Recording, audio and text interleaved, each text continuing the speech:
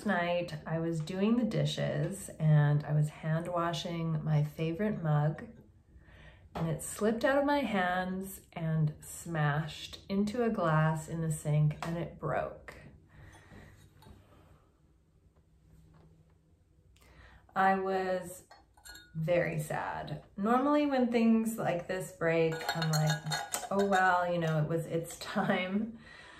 But this one I was really sad about. First of all, because it was a gift from somebody who's really special to me, and also because it's very beautiful and I love drinking tea out of it.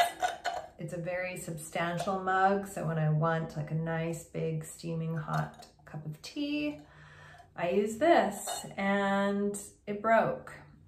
And I know I could glue it back together. There's some little smaller shards that I kept.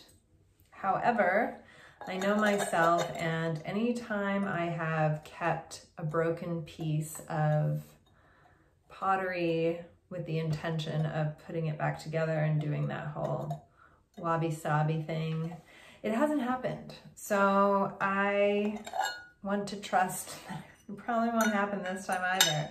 However, as luck would have it, this weekend is the Weaverville Art Safari in North Carolina, Western North Carolina, where I live. And I knew there would be a lot of beautiful pottery there. And I thought, what a good opportunity to get some special pieces. And I did. So I thought I would share some of those pieces with you.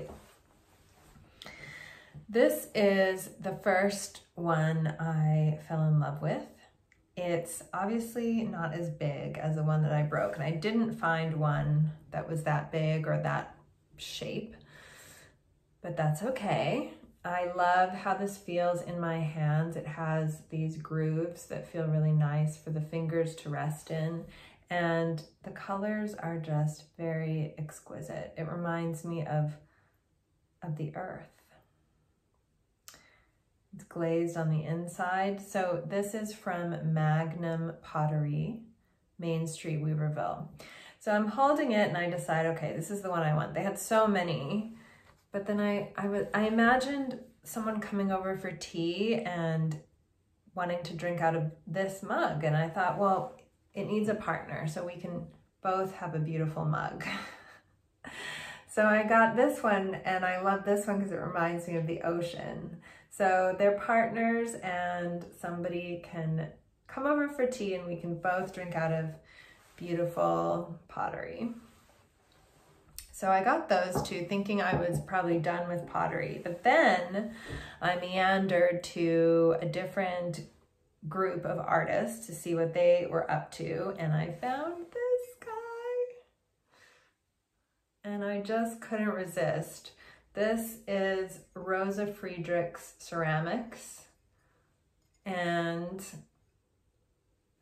she had so many beautiful pieces. I really had a hard time picking what I wanted, and it came down to this one and another little mug with figs on the outside, and ultimately I decided on grapefruits. Her pieces are quite expensive, so I couldn't really get a partner for this one yet, but in the future I will. It's a nice size mug for me. If I drink coffee, I don't drink a lot of it, so this is perfect for like a little shot of espresso and some warm milk, and I just love holding it. It's so pretty, it makes me happy. So I was very happy to have this beautiful mug and also to support the artist. And then I found this beautiful t-shirt. I just love birds of paradise, so I thought this was a beautiful print. And the artist who made it also had beautiful paintings. However, I wasn't in the market to buy a painting. I got her card. Can't remember her name. Her name is Mallory Knuckles, Fine Art. Yeah, really beautiful stuff. I saw some fine art prints that I liked and I considered buying, but I'm also on such a painting kick right now. I just thought, you know, I can make something better, honestly. So I didn't buy any art prints, but I'm really happy with the pieces that I did get. And it's always wonderful to chat with local artists and see what they're up to, and of course to support their work.